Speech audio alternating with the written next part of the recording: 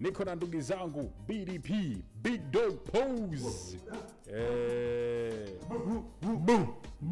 Ndio. Aha. Inakuaje? Bana fresh. Poa. Isa sija kuona muda mrefu sana kakaangu. Ni muda mrefu sana, walau wengine tunakutana. Tupo ndugu yangu, maisha, mizunguko, majukumu yanatubana, tushakuwa watu wazima kama hivi, unaona nywele zishakuwa nyeupe sehemu zingine. Si ndo hapo? Majukumu yamekuwa makubwa sana. Kwa hiyo kuna vitu vinatuangalia. Isa anakuambia nywele zishakuwa nyeupe sehemu nyingine. Sasa unaona? YouTube wanaona. Ila bado Isa bado brazameni yule. Kijana. Sasa kama grupu limepungua, maki alikuwa anatarajia leo kabisa hivi viti vyote vingesheheni kabisa. Memba wangapi wamekosekana hapa? Hapa memba sana ambaye tulikuwa naye toka zamani, BDP Dress Chief ndo amekosekana hapa. Na memba mwingine Rocky pia katika new BDP ambao tulikuja mara ya mwisho. Yes, naye kutokana na majukumu kidogo amekosekana. Yeye ni majukumu yani, lakini kikubwa huyu memba mwenzetu ambaye tuko naye toka siku nyingi, Mwenyezi Mungu naomba hata washabiki wetu na tumtangulize Mwenyezi Mungu mbele. Wajaribu kumuombea, ama hata sisi wenyewe tunamuombea sana. Kwa sababu mwenzetu kidogo amepatwa na changamoto kwamba amekuwa ni alcohol addicted.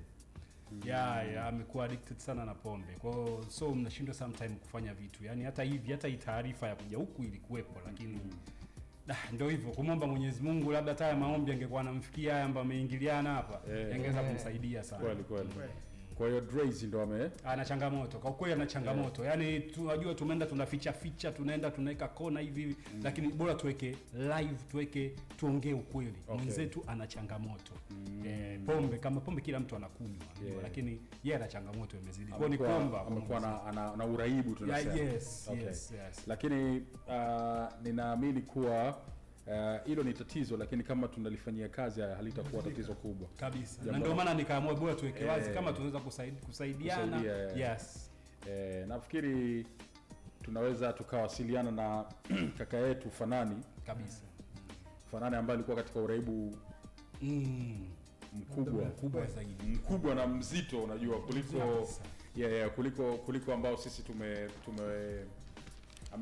yani we know kwamba unajua ukishaingia kwenye unga inakuwa kidogo ni mzito zaidi, lakini ule mzito sana. Lakini aliweza kupambana nao na sasa hivi iko vizuri. Na tunaweza tukawa tunamtumia kama ni mtu ambaye anatupa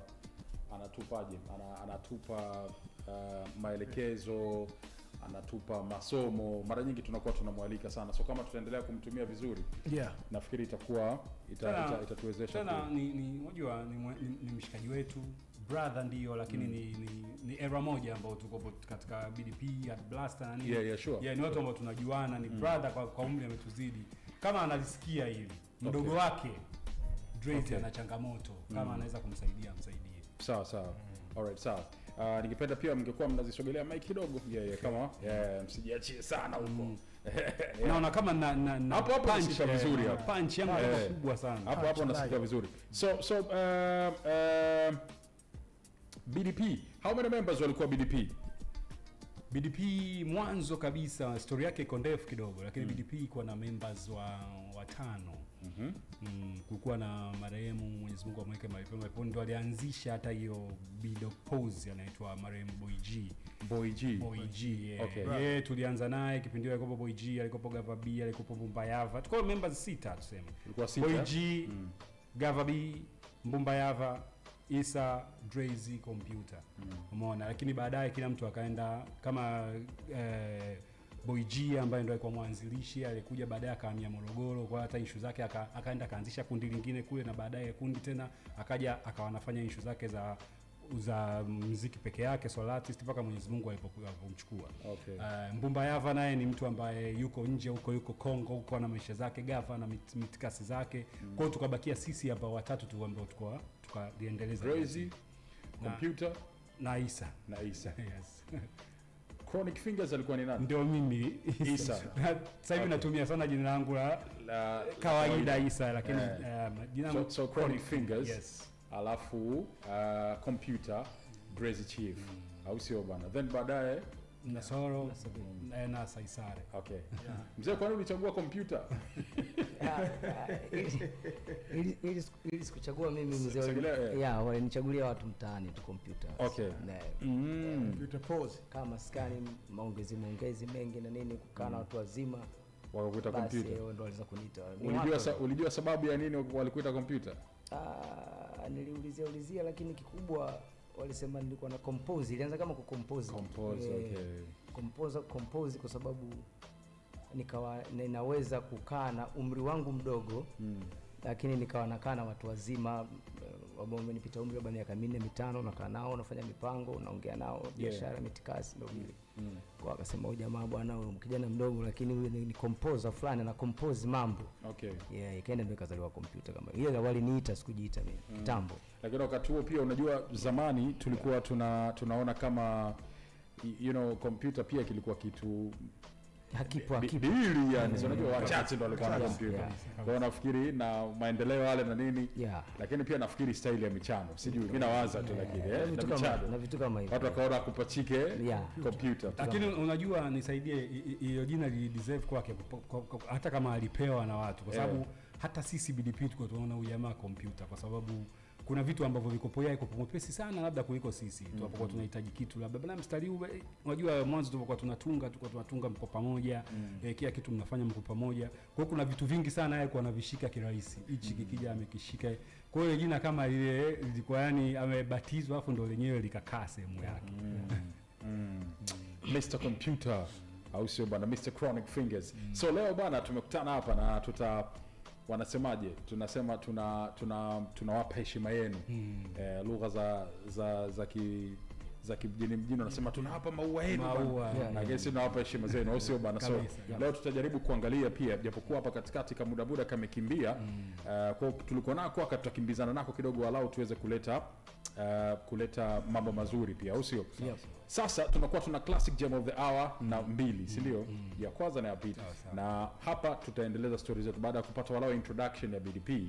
Wacha kidogo tuje zetu hapa na tutasikiliza classic gem of the hour number 1 kutoka kwa BDP, Waite Big Dog Pose. Na hii ni moja kati ya kazi zao maarufu zaidi na ni moja kati ya ngoma bora za muda wote kabisa za rap bongo.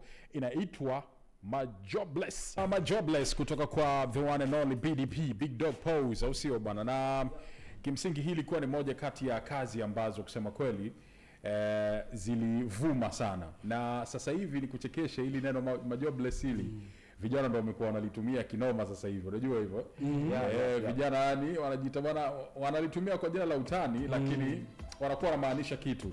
Ama huwa wanataka kufikisha baadhi ya vitu vyao ambavyo kwa bwana jobless, mimi jobless ndo naamka na vitu kama hivyo, jobless this, jobless that, unajua hasa kwenye mtandao wa Twitter ama X kule ndio watu wengi wamekuwa wanatumia sana. Anyways, the idea ya jobless mlivyokuja nayo sijui ilikuwaje. Unajua kuna mtu mmoja ameniambia hapa kwamba anasema wakati BDP wanafanya huu wimbo nilikuwa naona mabroni wahuni tu lakini nilipoingia kwenye mzunguko wa maisha yalianza kunichapa nikajua wanamaanisha nini.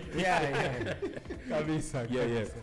So mnaweza mkatuambia labda ilikuwaje the idea na jinsi ambavyo mlikuja na hii class. Hii idea yake bwana, hii ilianzia mbali sana hivi Jobless. Jobless hii nakumbuka, kama unakumbuka computer, tulikuwa tuna tour yetu ya albamu yetu ya kwanza ambayo yenye Rudi Mpenzi. Tulifanya tour, ilikuwa inaitwa Mlipuko na Okay's Production, Omari Kipanga. Mshikaji wetu sana. Tulifanya Mlipuko, tulifanya nyanda za juu huko kusini, Iringa, Mbeya na wapi, sehemu nyingi tulipita. Sasa sababu tulikuwa kundi kubwa, tulikuwa sisi kama BDP afu kwa toka watu na wanawake hawa nikwambie, ambao sasa hivi ndio mashuhuri sana, wakina Kajala, rafiki yake anaitwa Rozi, na kuna mwingine anaitwa Brandina. Walikuwa madancer na walikuwa na act zile na nikosi tu kwa acha bana. Yes. Nyimbo za nje za kina Tony Braxton, wakina J-Lo, sio nani wenyewe wanachukua wanafanya kama wanazimba wao. Kitambo hiyo, umeelewa? Sasa baada ya kufanya ile tour, unajua kipindi ndio tunajitangaza, hatakuwa na udhamini, hatakuwa niko mara nyingi yeye tulikuwa tunapata kutoka mfukoni mwetu, na kundi lilikuwa kubwa.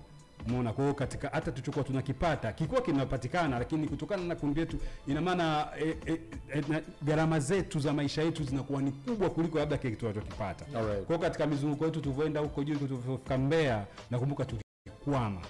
Yaani tumekwama, tukajikuta hatuna kitu, hata kula pale tunaungaunga bidii sisi wa kiume. Sasa tutoke tunaenda town labda kupiga virungu ile masista du hawajui, sio ajabu bana, tukafanya misha tukiduko turudi na mipango nini pale. Sasa tumefika sehemu tumekaa kwa kina mshikaji wetu mmoja ambaye ndio tulikuwa tunakaa kwao, anaitwa Bizman Bizbab karibu Meta pale juu.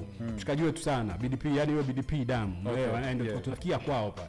Kwa hiyo katika mizunguko yetu kaa tumefika pale geto moja, wanakaa wanawake geto moja, tuko sisi wanaume, lakini hali ilikuwa mbaya. Ile show kule juu kote ilitukata hela bana, tukawa hatuna kitu. Kwa hiyo sasa muda ule ambao tumefika pale tunafikiria kufanya show nyingine tu pale, nikuibie tu siri, majobless na kama kumwambia zitungua siku moja. Na katika wakati huo unajua unapokuwa sometime kwenye wakati mgumu, Mwenyezi Mungu kama kuna malaika hivi anakushushia vitu fulani, hebu fikiria hili hapa labda inaweza ikakusaidia. Hali ilikuwa mbaya kiukweli, ndio ikatokea majobless, kwa sababu nakumbuka mimi nyimbo niliandika mimi hapa, na kidogo alinisaidia kaka yake Draze anaitwa Mzee Rich ambaye amefungua katika majobless verse ya kwanza. Yeye ndio kama alikuwepo karibu, anaje bana hivi. Kwa hiyo ilikuwa ni kwamba mchana umefika afu hatujui tunakula nini, hatuna kitu, hatuna nini, tuko na mademu wako ndani wa asubuhi, wenyewe hawajui kinachoendelea, wenyewe hawajui tukifika muda bana tena tupike nini, kumbe hata cha kupika hatuna. Pale ndio ilipokuja wazo la majobless. Unajua unawaza mpaka unafika sehemu unawaza mpaka unahisikichwa kama kinaongezeka hivi, unajua kwa sababu ya kwa wakapiga ndio maana sawa kichwa, yani unajua kilichokizungumza yani yote ni ukweli. Nilikuwa nahisi nawaza mpaka nahisi kama kichwa kinazidi kuwa kikubwa. Hapo ni kidogo kulikuwa kuna hiyo show unayosema wewe, kulikuwa na show mbili. Hii tuko nazita gigi na hizi unasema ilikuwa ni gigi, yani hiyo wilaya kijiji chaka sisi wanazita. Hii hapa hii tulikuwa na madensa, lakini hatakuwa na kina Kajala, ilikuwa tunaichanganya wakina Kajala tulikuwa tuna shavu kidogo. Yani baada hii ndio ya kwanza. Sawa kina Kajala ilikuwa ya pili, ndio walitudhamini Kibo Gold. Ndio ile kidogo umechanganya la somo. Hii hapo ndio ilikuwa gigi, wilaya kwa wilaya, kijiji kwa kijiji, mkoa kwa mkoa. Kuna sehemu tulienda Mbarale huko, ina kina Mwalo ndio kina Mwalo. Tulienda sehemu moja Mbarale tukapiga show na radio cassette. Mtu wa mwisho kwenda walipita mwaka 62 anaitwa Dr. Remy Ongala, msidi tunakwenda sisi Ubaruku ndani huko Mbarale kule kijijini, radio cassette unapiga muziki na ihefu huko huko mpunga tu, yani sahani ya msanii wa mwisho alikuwa ameongala mwaka 62 afu tunaingia sisi sahani kipindi kile, sahani ya ubwabwa shilingi 100, ugali 300. Yani ugali ni ghali kuliko huko mchele. Utakula mchele mpaka unapinduka huko. Ndio ilikuwa, kwa hiyo ilikuwa ni show mbili, ilikuwa ni hiyo tulizita gigi, na hizo kama anavyosema Isa tulifanya wenyewe kwa hela zetu mfukoni.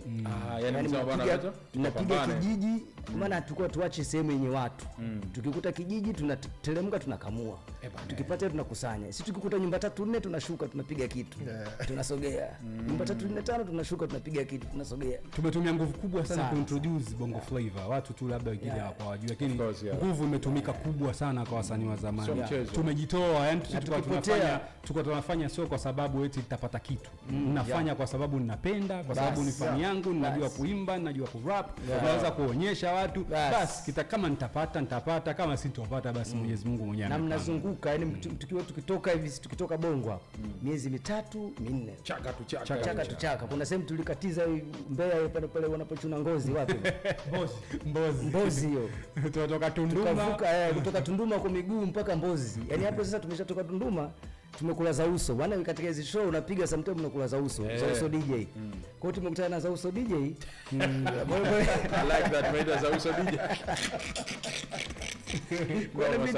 Inabidi tusogee Mbozi kwa baba yake mdogo na Dress. Baba yake mdogo Dress yuko hospitali, tukachukue nauli. Hatuboost tusogee Mbeya mjini. Sasa kutoka Mbozi, tulipotoka huko ilikuwa Tunduma, nani ile? Tunduma tukaja Mbozi. Pale tukapiga kwa mguu kutoka Tunduma kwa mguu mpaka Mbozi. Tunduma hadi Mbozi kwa mguu. Kwa mguu watu wakatuelekeza njia Masela wakatuelekeza njia nyuma kwa nyuma. Tena nyuma kwa nyuma, so road to road, nyuma kwa nyuma. Sasa kumbe kuna sehemu kuna mtombozi ule. Kuna bonge la jiwe tukavuka. Sasa tulipovuka watu tukakuta Masela kibao wamejaa. Wale Masela sasa tukaingia kwa kilabu fulani, unakumbuka? Kisemu kama kiduka hivi. Tukachukua sigara, sijui nini. Tuenda kuchukua sigara. Tukavuka ule mto tukapandisha, tutabuka saa Mbozi sasa nani hospitali. Tunamgongea alikuwa 90. Yule dingi mdogo wetu. Umbali ulikuwa kama kilomita ngapi? Hapa refu. Yule dingi mdogo wetu. Tutembea karibu siku kuanzia asubuhi saa 4 mpaka usiku. Yule dingi mdogo ametufungulia, tumeingia ndani. Anasema hivi, nyinyi mmepita wapi? Tukamwambia tumepita huko kwenye jiwe kubwa mto, tumevuka mto pale wanapochuna ngozi. Yaani mmepita pale wanapochuna. Na sisi kweli kwenye hilo jiwe katuwapiga wasemaje? Tuwasemaje? Da, hii bonge ya location kwa na kamera na shoot hapa na nini. Kumbe hilo jiwe tunaonyesha ndo akwambia kwa nyuma yake unachuna ngozi. Sasa issue imekuja vipi? Hiyo kesi ya watu kuchuna ngozi. Sasa issue imekuja vipi? Wale wanachuna ngozi wakasema jamaa hao ndo wananunua ngozi nini? Maana sisi tuwaogope. Tunawafuata kaidi wakakimbia. Oya, sio poa.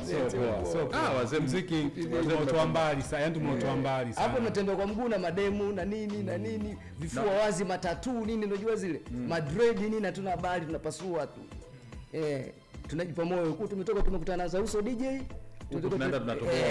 Mbele kutatoboa. Hiyo chuma miezi 3-4 unapiga. Hiyo haina PA, haina nini, sio matangazo, sio nini, haina. Kwa kweli tuko na lazima tufanye matangazo. Tuko natoka na masters kutoka Bongo. Unaona tunazitengeneza. Kwa hiyo pale kwenye tarehe tunapaacha empty na nini kiingilio. Kwa hiyo tukifika kwenye mji fulani mnapiga kopi. Piga kopi sehemu ya nani tutafuta makapenti andika tarehe na pigwa kopi walete. Mangangano moja. Zile posters na flyers. Tafuta gari labda nini kama PA tutafanya PA ndogo hizo PA zenyewe unazopata na baskeli. Yaani ibadi PA mmefanya. Unaweza mkafanya hata mtu kashika katembea tu kwa mwingine kashika speaker mwingine na aimradi tu inafanyika PA watu wanasikia. Tafuta banners mix sababu ni kidogo kuchora wanajua kama rangi zipo lete banners. Yaani vitu vingi tu tunafanya wenyewe kwa sababu tulikuwa tunapenda. Tunapenda sio kama tulikuwa tunategemea labda kuna kitu tutakipata.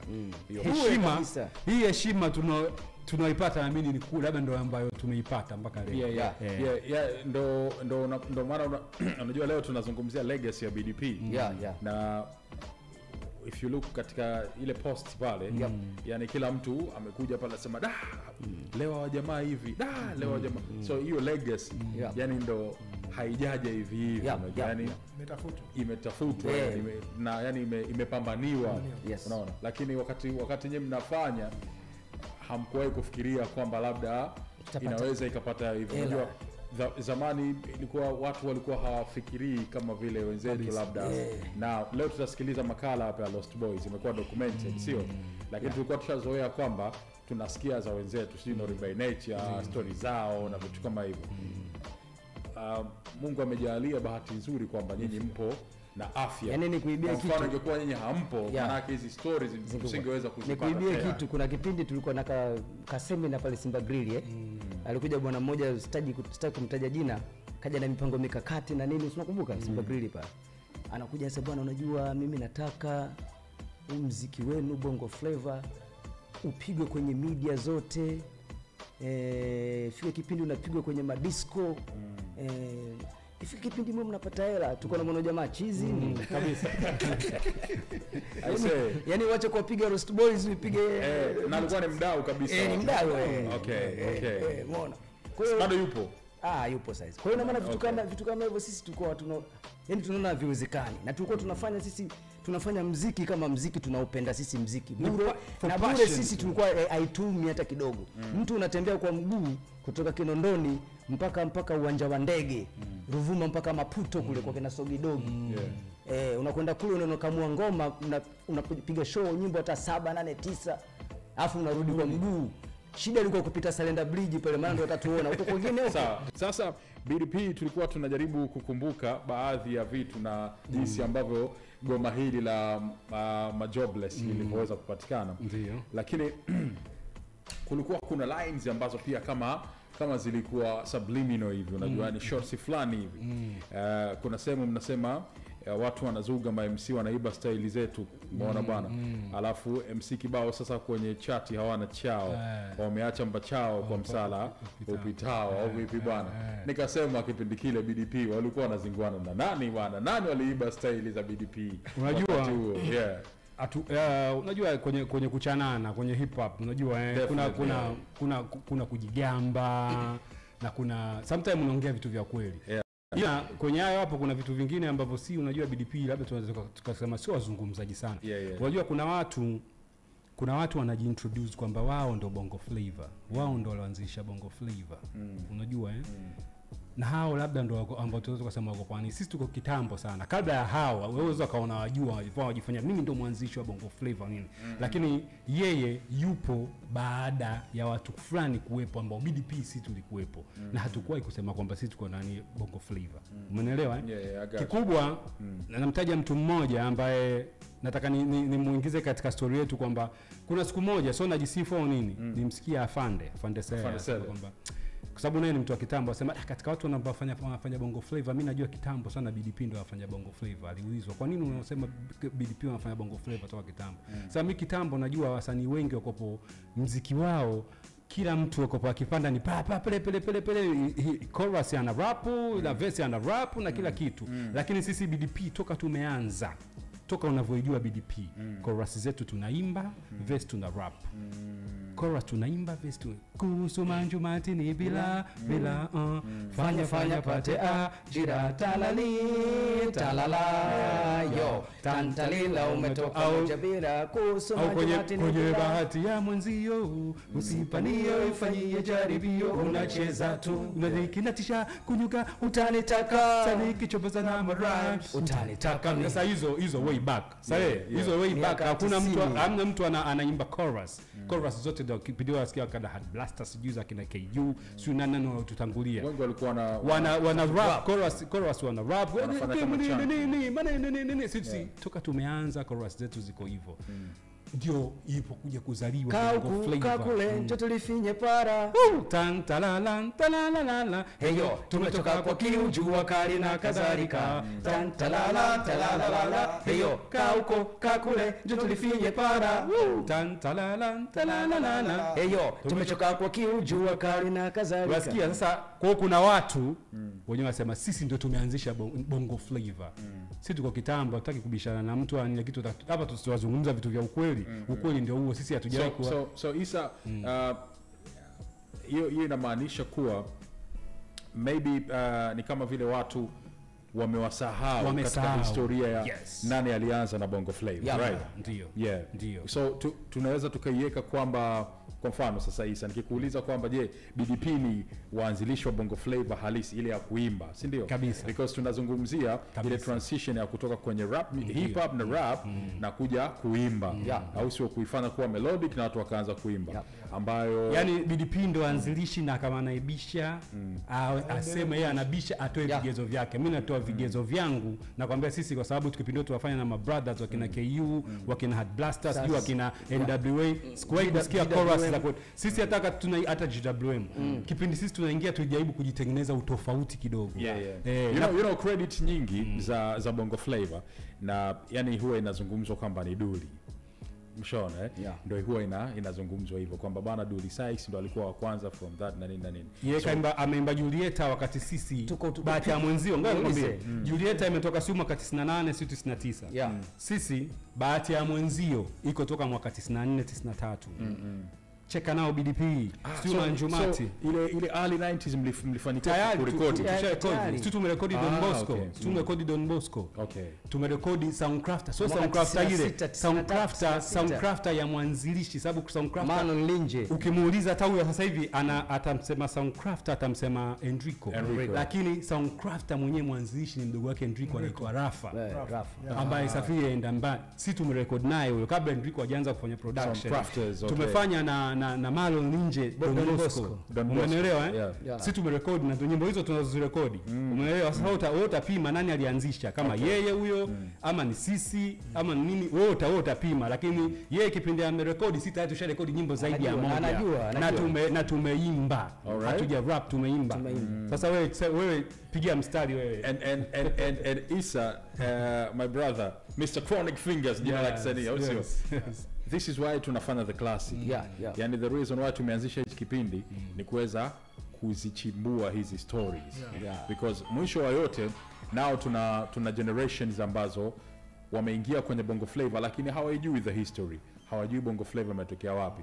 Na vijana wanafanya vizuri sasa hivi, wamepokea vijiti, mambo yamekuwa makubwa nini, pesa inaingia, lakini most of them ukiwauliza the stories hawafahamu chochote. Ni kama tu wameikuta fani, wameingia, wameiweza, boom, au sio bana? So tunapofanya hivi ndio maana tunaweza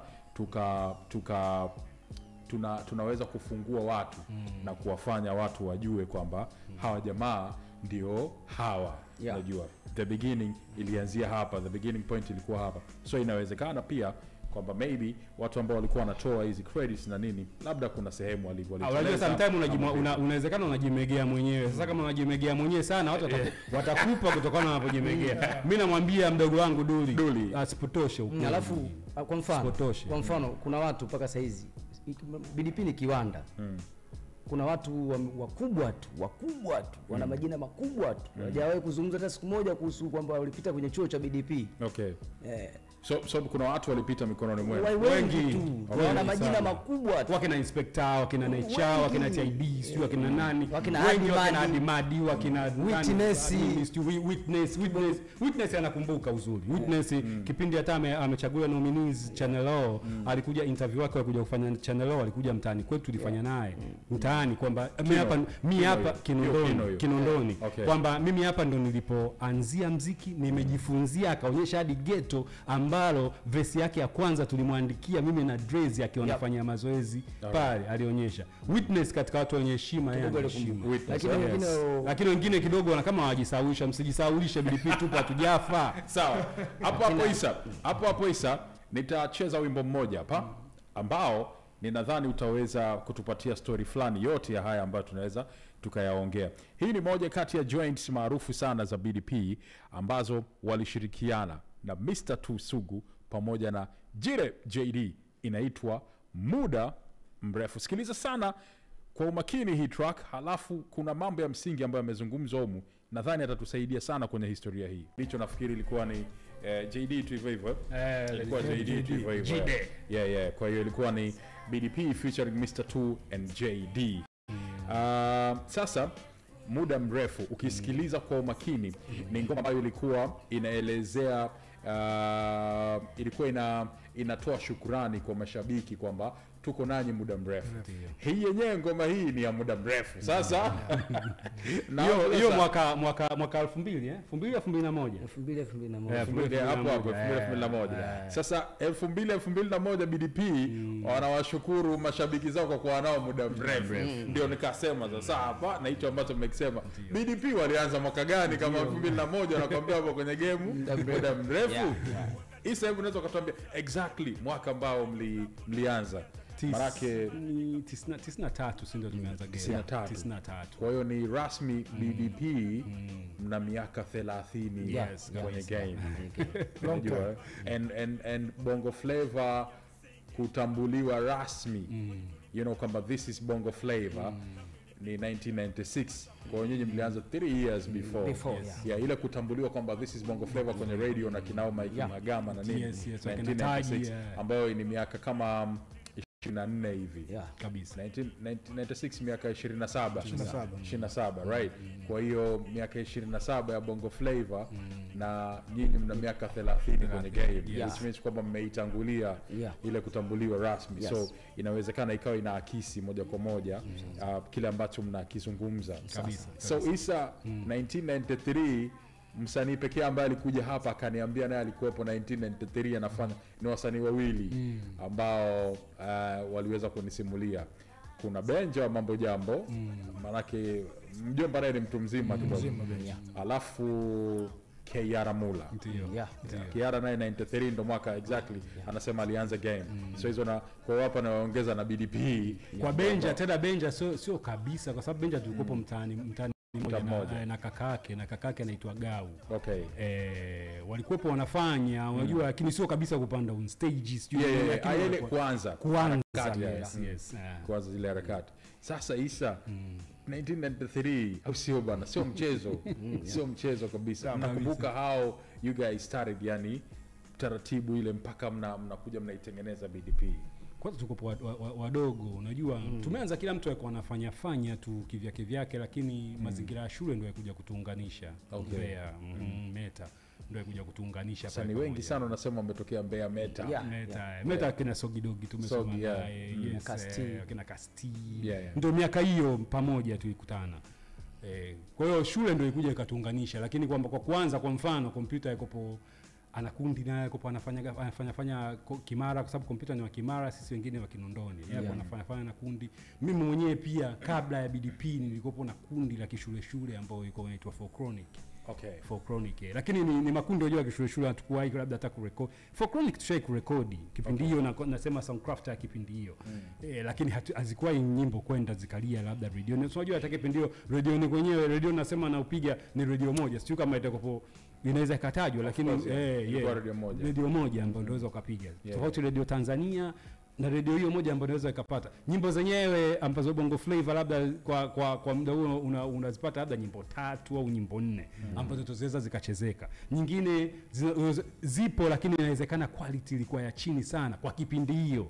Quality ilikuwa ya chini, na maana studio watu wako na rekodi, ukiacha Soundcraft, ukiacha Don Bosco, watu kuna vikalamba ndimu vingine huko mtaani ambavyo havijulikani kabisa, ambao watu wako na rekodi, lakini zilikuwa zipate time at least zilikuwa zinapata ya time ndio hizo itoke Soundcrafter, itoke Don Bosco. Kwanza alafu kingine hapo kuongezea, yani kipindi kile muziki tunafanya na ngoma za mbele nje. Yani kama tuna live performance mnawekewa mabiti ya mbele ya Kinyamwezi. Tunachagua sio biti la Davina, tuna DJ wetu Habibu HBIB pale nani alikuwa Bills, yani yule alikuwa ataki sisi mbwa, sisi mbwa tu anasema tukitaka kupanda yeye ndo ana DJ anamweka pembeni, yani kama DJ wetu anamweka pembeni. Watu niacheni, alichagua mimi ndo DJ wa BDP, mimi nataka kupanda, mimi ndo anapiga ile midude ya mbele kina Sela Duela nini ile, si jamaa alikuwa mtamu, maana sisi tulikuwa wakali mbaya. Nilibahatika kumsikia nikiwa mdogo sana DJ Habibu. Wakati niko primary nafikiri. Sasa yule mwanetu tulikuwa sisi tukipanda lazima yeye akae kwenye mashine, anamtoa DJ mimi niachie mimi hao. Anapanda na maelop kama elop zake na nini, inapigwa yani ndani ya verse moja anaweza kapandisha beat hata 3. Kwa hiyo kila verse inakuwa na beat yake, chorus akija anapiga na beat yake. Kwa hiyo tuko tunafanya show na biti za mbele. Yani sisi tulikuwa tumegewa kiukweli, Habibu kwa tumegea. Yani show ilikuwa tukipanda show hizo, wakipanda wasanii wengine na biti hizo za Ulaya. Lakini tukija tukipanda sisi unaona utofauti. Kwa sababu Habibu tulikuwa tuna chemistry fulani ambayo alitukubali. Unajua kuna vitu ambavyo alisema mimi nawakubali nyie na nataka mimi niwe DJ wenu. Unajua officially sio official, lakini mimi nataka niwe DJ wenu. Mtakapokuwa mnapiga mimi nataka mimi ndio napiga tena. Ilikuwa ni noma. Noma. Maana unajua anapanda Isa, alafu anapanda na beat lake. Labda affirmative action, you know. Isa anamalizia na kuja mimi napigwa na beat lingine. Beat lake sio stage Grace. Hiyo. Kija chorus kitu kingine. Grace anapanda na beat lake. Chorus tulikuwa tunaua sana. Moto mkubwa sana. Moto. Kwa upande wa studio tulikuwa tuna studio kipindi kile zina track chache. Ndio track 8. Bosco track 8. Unajua ile kurekodi mnapangana hivi. Lazima kama mnaimba live, yani watu tuwape picha hiyo ile ambayo mkikosea mnarudia moja. Mic moja. Tuna rekodi hivyo. Watu wapate picha ongo. Mnasimama kama sisi watatu tunasimama, mic moja mnaanza 1 2 3. Weka kama usipoteze muda. Usibisha wapendekeza unachotaka. Mwenzako akijingata tu ambaye rudia. Tunaanza upya. Kwa sababu tulikuwa tunachokifanya kwamba sisi wote sauti wote sisi watatu ama wanne tunaingia kwenye track moja. Ambao sasa hivi kwenye kompyuta kuna track karibu 1000. Unaweza ukarekodi na kipindie track 8. Ina maana ukitumia hi-hats ni track moja imepita kabla haijafanya pa ile king tayari track ya pili ya tatu ukipiga ya 4 sio ukipiga kinanda kwanza kinanda unalipia tofauti unakumbuka yani mnapiga kila kitu afa kwambiaje kinanda ukipiga kinanda kimoja 2000 kupigwa kinaikwa katika biti yenu na mmelipia kwanza kinanda kimoja 2000 wanamaanisha nini yani anapopiga kwa maana anaingiza zile code simsha record yani mnaporekodi akipiga mara moja buku mbili akirudia kama kile unakitaka buku mbili na track lazima ziwe zinaruhusu endapo kama umekosea hapana yani tuna compose beat sio labda tunaanza kiki unakuja bass inakuja hi-hats unakuja sasa unataka kuingiza strings ukiingiza strings ile strings unailipia achana na zile vitu vingine ulivyovilipia muda wa studio umelipa muda wa studio pamoja ndio beat itoke lakini kinanda unalipa kama unalipa chenyewe kama chenyewe kwa kimoja kukipigwa kingine tena nakumbuka brother mmoja kwa anaitwa Sam kama sikosei sijui kama sikosei kwanza kwa anapiga kompyuta yenyewe ndio kipinio inaingia kompyuta ina delay wewe upige hata kwa dawa hata wewe producer gani ukipiga hivi inakuja kulia baadaye so lakini jamaa anapiga na maliza hao mlipata nafasi ya kwenda kurekodi Don Bosco nasikia kwa sababu pia haikuwa rahisi kitambo studio hakuna sisi tuna nyimbo na hata maproducer wenyewe walikuwa pia sio wataalamu wa hip hop yani nyinyi ndio mlikuwa mna play part kubwa kabisa kualeta na kipindi jinsi ilikuwa kuna urahisi fulani tunafanya kwa sababu ukiangalia kweli producer wa kucompose beat kulikuwa kusema itoke kichwani hakuna gocho kwa nakifanya sisi tunampenda nani Biggie au Pac ama sio nani bana sikiliza nyimbo hii hapa ndio tunaielewa umeisikia hii tunampelekea tape labda nini umeisikia hii unasikia beat yake inavogonga unasikia kika kidika sasa ipige kumpa yani ibadilishe unaigeuza unajua tulikuwa tunageuza aina tu istokee istokee exactly vile na naamini kila kitu kinaanza kwenye kujifunza tusingejifunza hata hapa tulipofikia kusingekuepo of course lakini mara nyingi tulikuwa hiyo wanasema kusample hii ilikuwa sampling ni kusample tulikuwa sisi BDP so sana hiyo kitambo nasema kitambo sana kabla tujaanza kucompose lakini baadaye sisi mara nyingi sana tulikuwa tunatengeneza mabiti yetu ya mdomo yani tukikaa Drez anapiga biti la mdomo, Isa anachana, au mimi napiga biti la mdomo, Drez anachana. Yaani tukitengeneza ngoma ndo maana majoblist tutengeneza ile amitimento alichanganyikiwa. Ndani ya dakika 10 tushamaliza biti, tushamaliza verse, tumesharekebisha kila kitu tumepumua pembeni. Konyage zimeshakata kwenye kichwa. Sugu alikuwa anawakubali sana. Yes. Sugu anawakubali mpaka sasa hivi. Kabisa. Mlikuwa mna connection sana. Alikuwa anajua muziki wake. Yakipanda peke yake pale sisi tukipanda watatu mwenyewe kwa anajua. Yaani kwa kifupi alikuwa anasema hawa mbwa mimi sitaki watangulie. Nakumbuka ngoja niwaambie msikilizaji mbwa kwa maana ya jina Big Dog. Brother anamvuta alonda show anaitwa nani ya? Okay, promoter. Mimi nilikwambia wa mbwa mimi nipanda kwa aje mbwa. Wastangulie. Nakumbuka maana jukwaa linakuwa linacheza hivi. Ngoja nakupa story moja kipindi tunazindua maka albamu yetu sisi ya kwanza Wosia tulizindua pamoja na Mr. 2 muziki na maisha hiyo nyimbo ambayo tulishirikiana hiyo muda mrefu ilikuwa kwa muziki na maisha tulizindua full side wakati tunazindua sisi ndio tulitangulia katika washapanda wengine wale utangulizi lakini wazinduaji sasa ambao tuseme ndio wenye shughuli wenyewe tulianza sisi afu Mr. 2 waje kunyuma kilichotokea sisi wakati tunachana pale tunachana yani kujisi crowd tulivyokuwa tumeamka nayo Mr. 2 alikuwa anapanda na Doraso au sio bana ndio akanani naye ile vibe iliyokuwa pale Doraso kama alipata wasiwasi huwezi amini yani sijui alipata wasiwasi yani kama kuna kitu kilimuingia kama ubaridi hivi katika mwili wake huwezi amini alishindwa kupanda kipindi sisi tunashuka wenyewe wapande alidondoka akapelekwa hospitali kabisa kwa Doraso kwa sijui ni wasiwasi yani ile show unajua nikwambie mwanamuziki atakuwa ananielewa kwamba mwenzako anapokuwa yuko on stage anakiamsha alafu wewe unayefuata ile hali unaojisikia sasa yeye nadhani yeye ilimpitiliza akapaka kama akakata umeme Mr. Tu anapanda kwenda kuanza kuzindua, nakumbuka na Afande Sele yeye hayupo, akapeleka hospitali. Wamefika katikati, wakati ndo wanazindua, wamefika katikati ya show yao. Dola So anarudi, vipi? Yuko mzima, ndo anakuja bana, vipi? Sijui bana kitu gani kilinitokea tu, sio niko naangalia tu ile vibe, sio nini. Yaani kuna wasiwasi. Shock ilikuwa. Shock ya madogi mzee. Mzee nikukumbusha kitu kimoja kipindi hiyo. Sorry, tunarudi tena. Ladies and gentlemen, tuko na wakali hapa BDP Big Dog Pose, na okay, kimsingi ni kwamba uwezi kuacha, utaki hata wamalize hizi stories, na ni very interesting kabisa kuweza kusikia. Haya ni matukio ambayo yametokea miaka mingi iliyopita na uwezi yapata kuyasikia mpaka ukutane nao wenyewe. So kwenye The Classic hapa tunazungumza nao kama hivi, na I hope utakuwa na enjoy. Okay, sawa.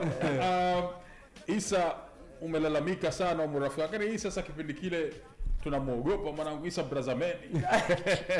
Unajua member wa kwanza Brazameni alikuwa Isa. Isa na dread na kutisha. Dread imekubali. Nikwambie kitu Sare. Si madogo hivi tunaona sema huyu bro huyu Mnyamwezi. Nikwambie Sare, nikwambie kiukweli. Kiukweli watu wengi sana kwenye crew yetu wako wanaona mimi kama Brazameni. Mimi sio Brazameni, mimi najipenda. Si ndio? Najipenda. Sasa ngoja nikwambie. You know mentality kwa hivi, mtu akikuzidi kipindi kile waya ulikuwa mkali pia, waya uko mkali. Sasa unamuona mwenzio ana shine, kwa hiyo kuna wanaokukubali kwamba yule jamaa Brazameni anaweka vitu, mwingine anakuadmire. So kwa mfano kama mimi nilikuwa nikimwona mtu Mnyamwezi anaweka, simchukii ujue, na muadmire nasema huyu sasa Mnyamwezi, kwa sababu mimi I grew up na familia za Kinyamwezi, my brother madani, kwa hiyo ilikuwa ukimwona mchiza anapendeza unasema bana.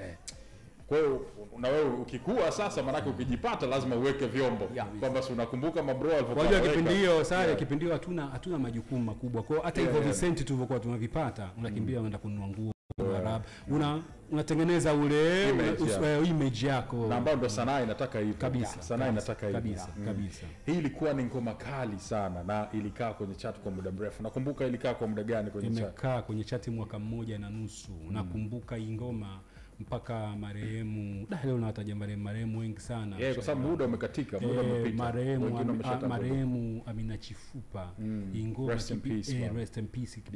Kipindi hiyo yeye anapiga bambataa kama sikosei, lakini ingoma ilikuwa inaingia mpaka kwenye bambataa. Huwezi amini, kia siku inapigwa bambataa kati bambataa muziki ile kama Afrika. Lakini ilikuwa inaingia kwenye bambataa mzee, kwa sababu ngoma kila sehemu ilikuwa inaingia. Wao kwa sema kwamba hata mzee mtu mzima anasikiliza. Ndio siku moja nilizungumza nikasema sisi tumepata tabu sana kuchonga hii barabara ambayo watu sasa hivi barabara tumeshaeka lami, watu wanapita wanaekana matope, mauchafu, manini. Ndio haya maanisha kwamba ile barabara tulikuwa tunaichonga kwa kutunga nyimbo, kwa kuweka fasaha ambazo unaweza kusikiliza na mtu yoyote.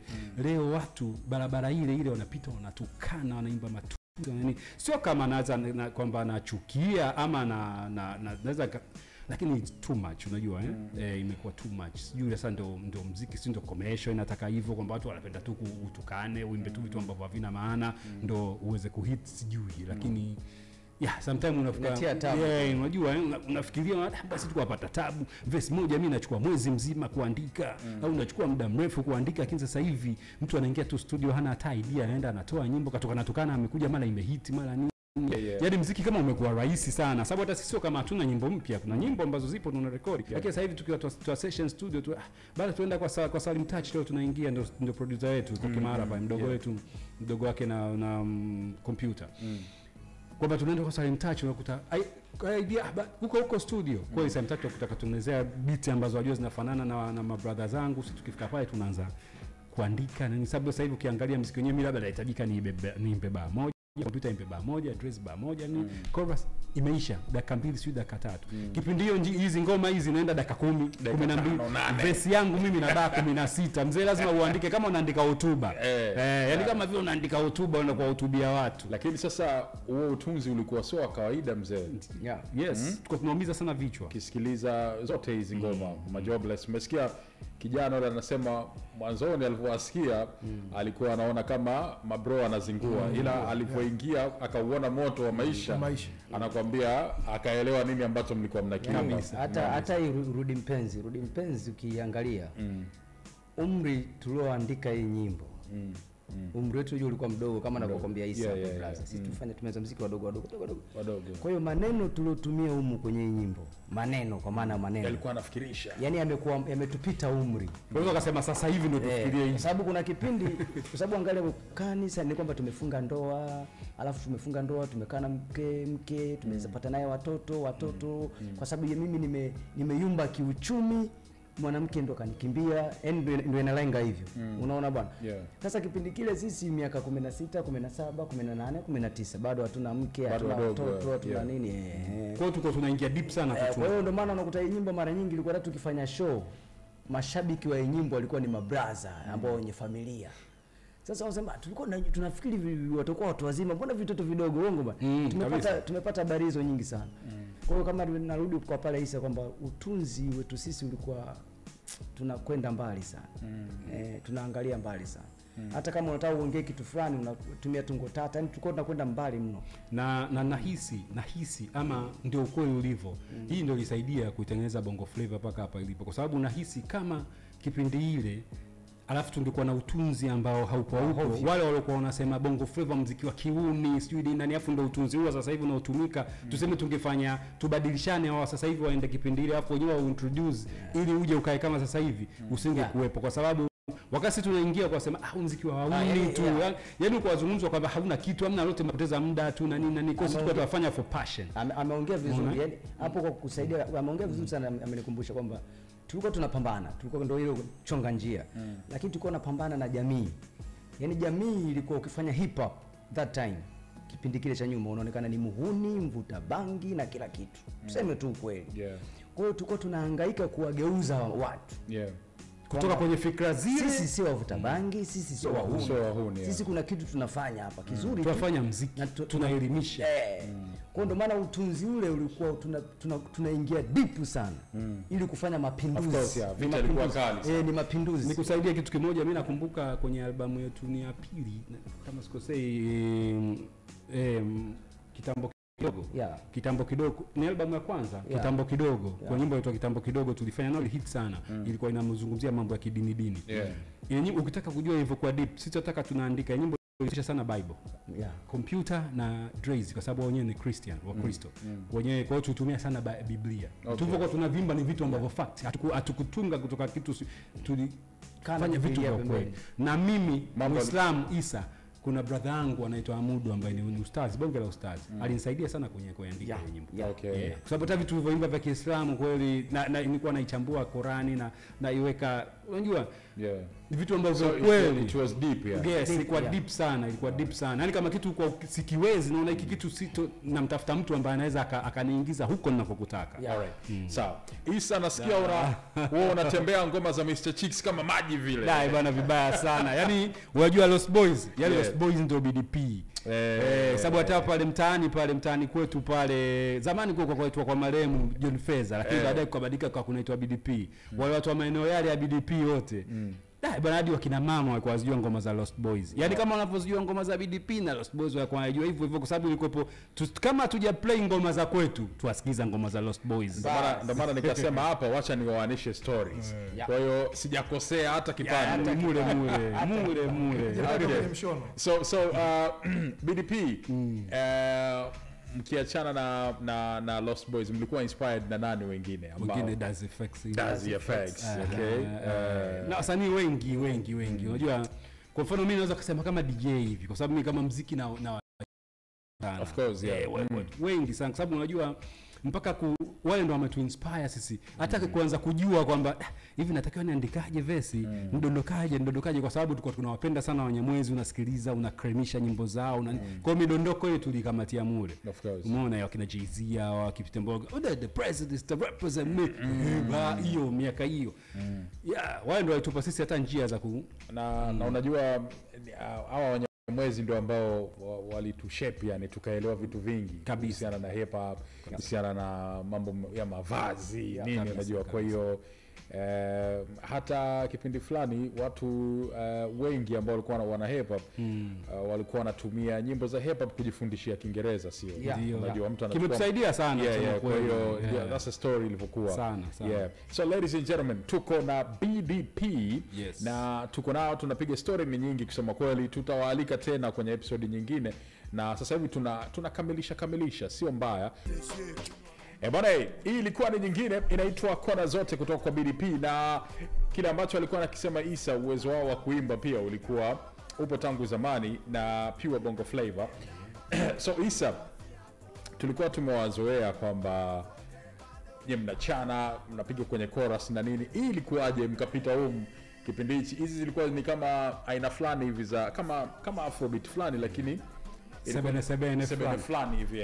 Ndio maana ukiangalia nyimbo kwanza inaitwa nini? Kona Zote. Sisi kwenye album zetu kama hujai, labda watu ambao wananunua album wanasikiliza, kwenye album sisi kuna twist, watu hawajai kufanya twist bongo, sisi tushafanya twist. Kuna ngoma tulifanya na Tandra Bikini zinaitwa nini, manyimbo ya wazungu haya. Tulifanya na mzungu mmoja hivi aitwa Tandra Bikini, jazz ni rock and roll hip hop. Sisi tumefanya. Ndio maana hata hii nyimbo inaitwa Kona Zote. Ina maana hii album iko inaitwa Kona Zote. Tuliipa jina la Kona Zote kwa sababu kwenye album uko unapata aina zote za muziki tuachanganya. Kuna dancehall, kuna hip hop, sio kuna hayo masebene, kuna matwisti, sio kuna manini. Kwa hiyo ndio hata album tuliita Kona Zote, na nyimbo inaitwa Kona Zote kwa sababu tulikuwa tunaweza kufika kila sehemu kwenye muziki. Kwenye kila njia ya muziki tunaweza tukapita. Ndio maana tukaita Kona Zote. Yaani kuna waheshimiwa ndio walitusogeza huko. Kwa Majizo huyu boss. Dizo pia. Wakina Baka Isadiki wale. Walikuwa kwa Fujo DJs. Kwa hiyo album hii ilitoka chini ya kwa Fujo DJ. Yes. Sasa wao wakina Majizo ndio walitusukuma, hebu nafanyeni kitu kama sebeni fulani, kama afro fulani. Kwa sababu uwezo ulikuwa unaujua kwamba kama anavyosema Isa, mangoma tulishafanya. Kwa hiyo hii nyimbo kama hii nyimbo ilikuwa special ya mabosi wetu wao wa kipindi hicho, na waliliza sana. Na hii nyimbo imetoboa kwa ajili nguvu kazi ya mabosi wetu wao na ukutajia. Na tulivyotoka tu pale kwa Enrico tukawakabidhi, tukaenda kulala nyumbani, shughuli kaanza. Bana ililia. Hii nyimbo imelia hii mpaka unakeeka. Sio kwa Fujo DJ. Zile za unachezesha mkono mmoja hivi. Kabisa. Lakini katika hii hebu nisimsahau, tumpe shout out mshikaji wetu ambaye alimix kwenye sebene ile. Utashangaa ile sebene lina scratch baba.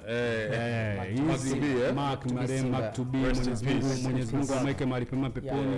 Yeye ndo alimix nyimbo kwa sababu alikuwa aliko pale Soundcrafter, na hizi ngoma tulifanya Soundcrafter pale. Kwa hiyo ilikuwa lazima ipite kwenye mkono wake, afu then mwisho ndo Enrico aje afanye mixing. Kwa hiyo alikuwa anafanya editing.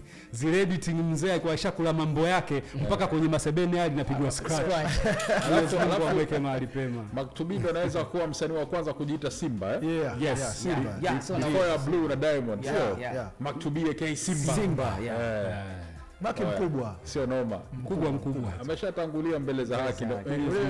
Imenijia hiyo memory kwamba yani he was the first guy kujiita Simba.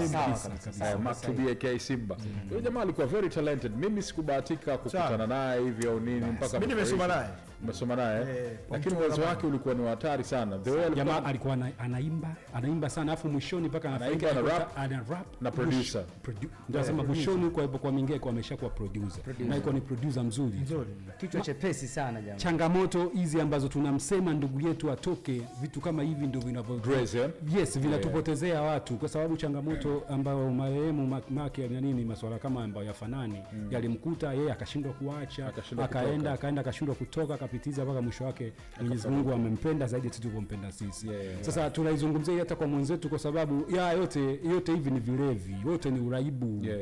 Hata yeye sasa isije ikatokea huku, unajua bado tunamhitaji sana BDP, bado sisi tuna nguvu, unatuona sasa, unatuona bado nina nguvu, nafanya mazoezi, nakimbia toka niambia nitoke sasa hivi hapa mpaka kwangu Kigamboni, ndio kompyuta kimwambia hapa kama kawaida. Kwa bado tuna nguvu, yani bado tuna uwezo wa kufanya ngoma, tunazo zinalia.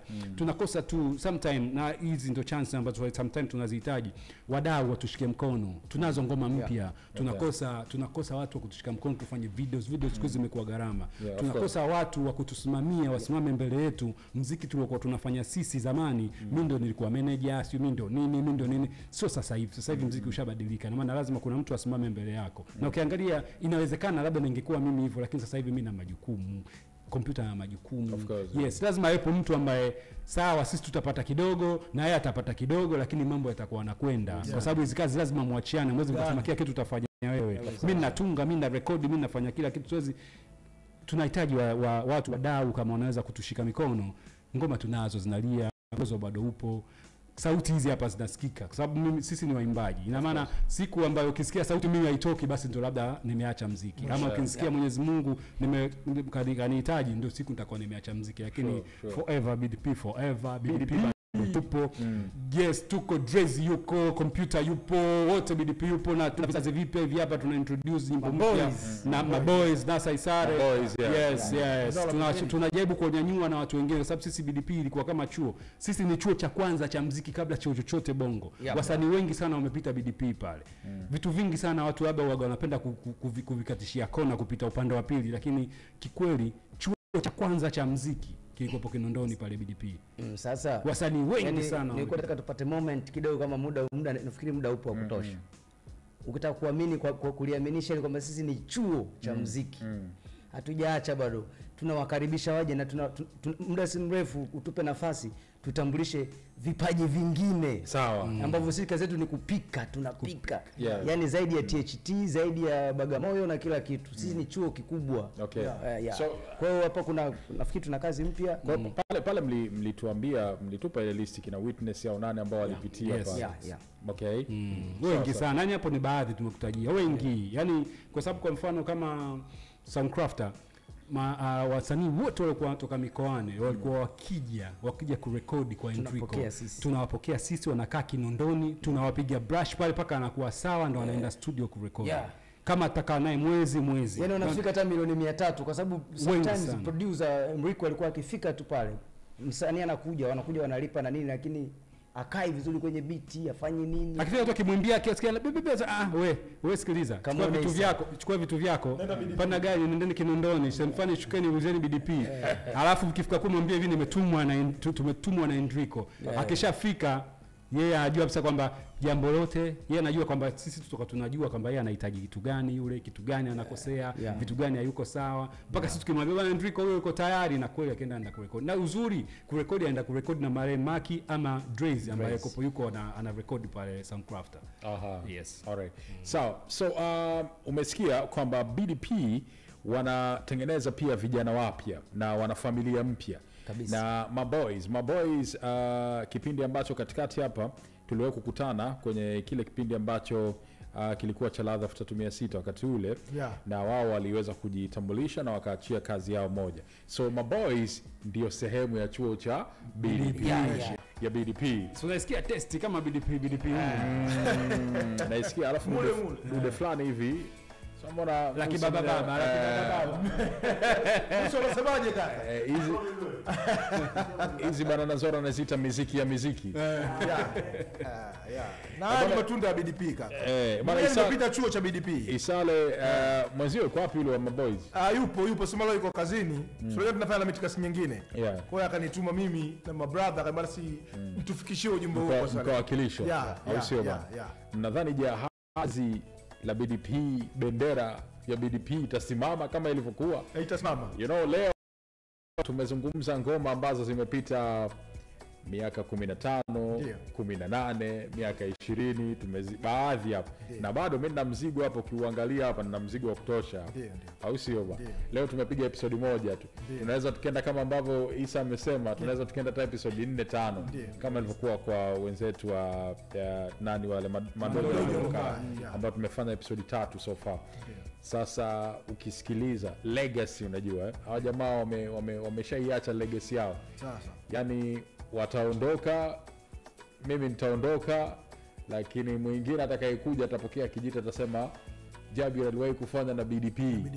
BDP walikuwepo miaka fulani iliyopita. The legacy ni kubwa sana. Sasa Mmemsikia ngoma anasema imekaa kwenye chart mwaka mmoja na nusu. Rudi mpenzi, right? Ilikaa kwenye mwaka mmoja na nusu iko kwenye chart. So mzigo mzito. Mnasemaje? My boys, mzigo huu mnauzungumziaje bana? Na sisi tunapita kwenye njia za BDP. Sababu sio wenyewe tunapokaa lazima tu discuss na brother computer, brother Isa, na wanatuelekeza kwa maana muziki wa biashara huwa sangia tunakurupuka na muziki yetu. Kama hii nyimbo imetusumbua sana mpaka kufikia hapa ilipofikia. Computer tumebishana naye sana. Na my brother wengine, yani kwamba tunachotakiwa kwamba kutengeneza nyimbo ambazo zitakuwa zina muonekano ambao unaweza kuongeleka siku hadi siku. Kwa hiyo kwa mwendo huu tunaokwenda nao my boys, mimi na imani nyimbo zetu kama ile Shemela, unasikia nyimbo Shemela tunafanya vizuri. Tumuombe Mwenyezi Mungu inshallah. Lakini tutakaa. Alright. Na tumekipokea vizuri kijiti. Kutoka kama bro. Mimi nafikia au bro nakosea. Na hujakosea. Kabisa sawa. Kwa hiyo tutegemee my boys na project. Yani saizi huwezi kutana my boys tumepotea tena. Au sio? Maka ulinisema mara mwisho nakumbuka. Nakumbuka. Mnakuja mnapotea. Leo kukutana alafu ukapotea tena. Lakini ukakutana ukapotea tena. Safari hii ni bandika bandua. Alright. Sawa. Mimi naamini hilo na kwa sababu upo kwenye mikono salama. Kwa hiyo you know these brothers wanafahamu muziki. Wanafahamu vitu vingi. So hamna kitu tutawaeleza. Labda tulete ubishi. Labda tulete ubishi connection. You know, ogopa sana watu ambao walikuwa wanaweza kurap na kuimba at the same time na wanaweza kuandika bars na katika wakati ambao pia ilikuwa more of conscious music. Iwe unaimba, iwe una rap. Lakini ilikuwa ni conscious sana. Mimi mwenyewe nyimbo yangu ya kwanza kuimba kaniandikia brother computer. Umeona sasa? Nikukumbushe brother. Wenu mimi nilishafika na ukasema vitu vingine nikatoka. Sio kupenda kabisa. Hata ukinuna na kuvadika. Style zile. Dakika. Kwenye penzi letu na wetu we pamoja. Ndio kanileta kwenye kuimba bro. Style zile za BDP. Alright. So computer na my brother Isa. Tukiachana na kizazi chenu ambacho mmekitengeneza, ipi ni future ya BDP? Tutarajie endapo kama walivyosema labda uwekezaji na nini ukiwa umekamilika, tutarajie kwamba tunaweza kupata walau album nyingine. Maana nyinyi mkoa wa vivu album mmezidondosha sana. Hata hivi yani album kama walivyosema zimedondoka na kuna album nyingine ambayo ipo tu. Ipogi tu iko kwa Soundcraft yani hatujaifuatilia kuiachia kabisa. Hatujai kuiachia. Ina ngoma nyingi, inaweza ngoma yani kama album inawezekana ngoma hata 30 au 40. Kwa hiyo unaweza mkapata hata double album. Yani double album yani. Kama ndio hizo wasema siku hizo wenyewe nini EP. EP. EP inatoa 6 hapo. EP 6 inatoa 6 hapo. Yes. Okay. Kwa bado tunaendelea. Hizi tu changamoto ndogo ambazo baina sisi wenyewe tukiweza kukaa sawa kama hivyo na mwenzetu akikaa sawa. Draze, Yes, kazi zipo kwa sababu sio kama kurekodi hawezi. Tunaweza kurekodi na nini. Kuna mipango mingine tu kwenda kufanya videos na nini na vitu kama hivi kuja kwenye interviews. Hapo panapokuwa pana ugumu kidogo. Lakini kwenye kurekodi si hata uzuri wake hata kipindi hiyo tupo on hit tulikuwa kabla tuenda ni lazima tu matingas tunaenda studio tuko matingas tuenda nini, lakini ile kitu iko tu motivate sana kufanya muziki. Sio kama tukua tunafanya tunapoteza. Kwa hiyo unachangamsha damu lazima kuna vitu lazima uchangamshe ili upate vibe la kufanya. Yes, kwa hiyo sasa mwenzetu tukalizidisha vibe. Unajua vibe imepitiliza. Kwa hiyo kidogo tu akijireduce basi mambo yote yatakaa sawa. BDP bado tupo, bado tunaendelea. Mwenyezi Mungu atuweka inshallah, tunamshukuru sana Mwenyezi Mungu wetu. Bado ametuweka sisi bado tuko hai, tuko pamoja, bado marafiki, bado tuna ukaribu ule uzuri. BDP kundi limetengeneza sisi familia zimekuwa ndugu. Mimi na computer na Draze tumekuwa ndugu. Mama yake computer, mama yake Draze, mama yangu mimi. Yani anachukulia sisi ni kama watoto wake wote kwa pamoja. Yes, computer anaweza akaja kwetu. Kitambo hiyo sasa hivi kila mtu anakaa kwake. Lakini kitambo hiyo computer anakaa kwetu, anakaa kwa kina Draze, mimi nakaa kwa kina Draze, nakaa kwa kina computer. Ndio maana sisi ukiangalia Kinondoni ni nyumbani na Kimara ni nyumbani. Kwa sababu Kimara kwa kina computer. Kinondoni kwetu sisi mimi na Draze. Kwa hiyo kote tulikuwa nyumbani na ukiangalia Kimara tuna washikaji wengi sana kama Kinondoni. Kwa sababu ya familia. Kuna muda tulikuwa tunakaa Kinondoni, kuna muda tunakaa Kimara hivyo yani. muda tuwasafiri tunaenda Mbeya kwa mama yake nani Drazy, kwa muda tunaenda huko Sandaweni kwa kina Computer, tunaenda Kondoa huko kwa kina Isa KK Chronic Finger. Hivyo yani tumekuwa ndugu kwa sababu ya muziki. Sawa. Computer, unawaambiaje Wakongo wengine? Kuna Wakongo ambao wamekuwa wanarudi, of course kuna kina Temba hapo katikati hapo, kina Inspector kidogo wameamka kidogo, mjomba Nature yeye waga yupo yani anatulia kidogo, anashambulia na nini, lakini kuna wengine ambao walikuwa na talent kama wame give up. Hivyo sasa hivi it's about time ya wao wanaweza kwanza kuweka kazi zao kwenye platform mbalimbali, kwanza zile zikaendelea kutunza historia yao na heshima yao, lakini pia wanaweza wakarudi. Sasa kuna ambao wamekata tamaa kabisa. Mimi sitosema maneno mengi sana, unajua ukiondoa kwenye game maisha yote tu, sio mpaka kwenye game, maisha yote tu uwezo haitakiwi kukata tamaa, unajua life uzukata, kwa sababu kukata tamaa basi unajua ndio umekuwa mwisho wa maisha yako. Kweli. Kwa mimi kikubwa wajitahidi wasikate tamaa, japo kuna changamoto nyingi. Usipokuwa kweli ukawa umefunga viatu vizuri, unaweza kukata tamaa. Okay. Katika maisha haitakiwi kukata tamaa, huwezi jua, kwa sababu kwanza ni dhambi kukata tamaa. Hata Mwenyezi Mungu hapendi. Unaona, yeye ndo anajua kesho yako na kila kitu. Sawa. Kwa kikubwa tu wafanye kazi, wasikate tamaa. Alright. Sawa. Chronic Finger. Yes. Chronic Fingers. Bana, Chronic Fingers bana. Leo tumemaliza session ya kwanza tu. Mimi nimefurahi sana leo tumeweza kuzungumza na mmefunguka vitu vingi sana. Tutawaalika tena na tena. I hope mtarudi tu yani kwenye nyumbani hapa nyumbani. Na katika mzigo hapa, huu mzigo wote huu yani tumegusa nyimbo tatu ama 4. Sawa. Nyimbo 4 tumegusa. Na bado nina mzigo mzima hapa. Kwa hiyo naamini kwamba tutaendelea, tutapiga episode 2 na 3 pia inshallah na nyinginezo. But labda cha kufungia, my brother Chronic Fingers Isa aka Chronic Fingers, nini ambacho tunaweza tukawaambia mara hii pia kwa kujazia kile ambacho brother Computer hapa amekizungumza? Bana, BDP bado ipo. BDP bado tuna angalau kwa sababu ya majukumu somehow watu hawatusikii sana tuna nani, lakini ni kwa sababu ya majukumu kama hivyo kwenye game miaka 30. I think kwa mtu ambaye atuoni YouTube labda aweza kujua hata watu wanaozungumza labda vimeshakuwa vijibabu labda ni nini, lakini ni kwamba sisi tuliwahi sana kuingia kwenye muziki. Of course, sasa hivi tuko kwenye 40s something, unajua yes, na nguvu bado tunazo. And it's nothing.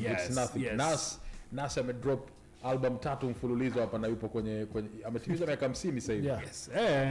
Also wakina Snoop Dogg wanatafuta Steve, wakina Dre, wakina nani Ice Cube, mpaka wale kina Grandmaster Caz wanaona kwenye 6s na wanaachia madude. Kwa hiyo kwa hiyo CBDP bado tupo, bado kazi zinakuja, kazi zingine mpya zipo. Tunahitaji tu wadau watushike mkono. Na hili swala nalirudia sana kila ninapopata interview. Wadau kama uko hapa Tanzania, huko upload huko kokote uliko, unaweza kutushika mkono. BDP bado tupo, na tuona sisi bado tuna nguvu. Changamoto 1-2 naamini Mwenyezi Mungu aweza akazifanya zikapita tu. Kwa tushikeni mkono, bado tunahitaji sana kwa muziki bado tunaudai sana, kwa sababu bora wa vijana wa sasa hivi kidogo hata angalau unawalipa kidogo. Sisi haujatulipa kabisa. Naweza kusema ni nothing. Zaidi ya majina na heshima tunaitengenezea. Kwa bado mimi na madeni nao. Bado na udai kabisa mpaka mwisho. Salute sana, na I hope yote yatafanywa kazi. Tuendelee kuwa support BDP na account yenu ya Instagram. Ni BDP kamili. New BDP kamili. Alright, tutaipitia pia. Shout out kwa kila mmoja ambaye amenitumia ujumbe leo. Asante sana Frank Kasase Kadande na wengine Kadende na wengine kibao ambao sitaweza kusoma ujumbe wenu leo, lakini nimeona kuna ujumbe mwingi sana ambao watu wamefurahia ujio wenu leo kusema kweli. Asante sana.